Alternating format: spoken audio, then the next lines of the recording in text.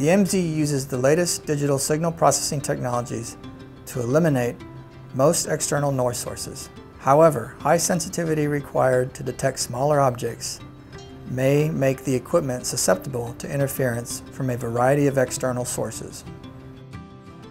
The presence of these noise sources may be recognized through unusual bar graph activity, typically spiking into the yellow or red when no one is being screened. The source of the noise may be mechanical or electrical. There are 20 zones on the MZ from head to toe. With only one transmit panel and one receiver panel, there is no indication of left, right, or center. To identify the location of the interference, we will use three menu items: alarm level, base sensitivity, and IR analysis. The alarm level can be used to determine the lowest level of sensitivity required to activate an alarm. In this case, we will use the alarm level to evaluate the interference or noise level. The higher ambient noise interferences display lower numbers on the alarm level. A reading greater than 190 is ideal for minimal noise. Otherwise, interference is present. The base sensitivity is used to create an alarm based on readings from the alarm level. In this example, we will use the alarm level created by the interference to set the base sensitivity to create an alarm. This will cause the LED lights above the control screen to go red. However, it will not indicate in which zone the alarm is occurring because IR analysis is on. Infrared sensors on the side panel of the unit were designed to prevent false alarms caused by external moving metallic objects or by external wind or interference. When IR analysis is on, there will be no audible or visual alarm sound or zone light because no one is present inside the walkthrough to break the IR beam. We will disable this feature by turning the IR analysis to off. This will allow the unit to audibly alarm and show the zone lights where the interference is occurring when no one is passing through the unit. Now we will observe the alarm level, base sensitivity, and turn off the IR analysis.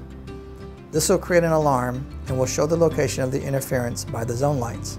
Make sure to write down your current base sensitivity level, as the following steps will modify those levels for troubleshooting. Enter admin mode by pressing access 67890. Use the menu down button to find the alarm level.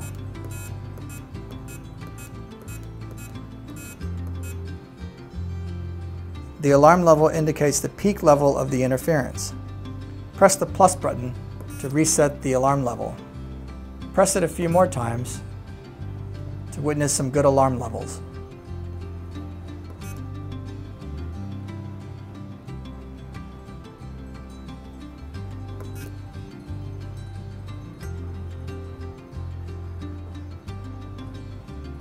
Choose one of the higher level numbers and write it down to make sure we remember this will be used for our base sensitivity.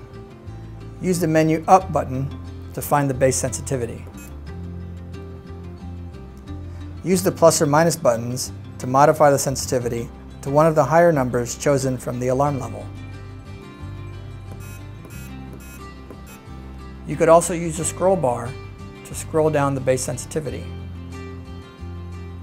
In this example, we'll choose 145. Use the menu down button to find the IR analysis.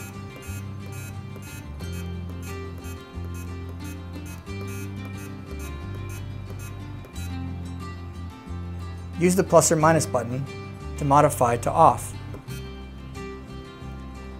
This will allow the unit to alarm and show zone lights. Step back and observe the unit to see if an alarm occurs. The LEDs above the display will turn red and the zone light should light with an audible sound.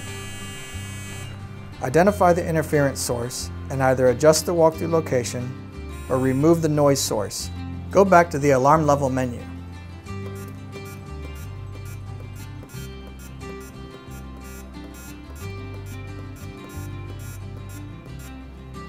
Step back again and observe the unit to see if that resolved the issue. The alarm level should read 190 or higher, indicating minimal interference.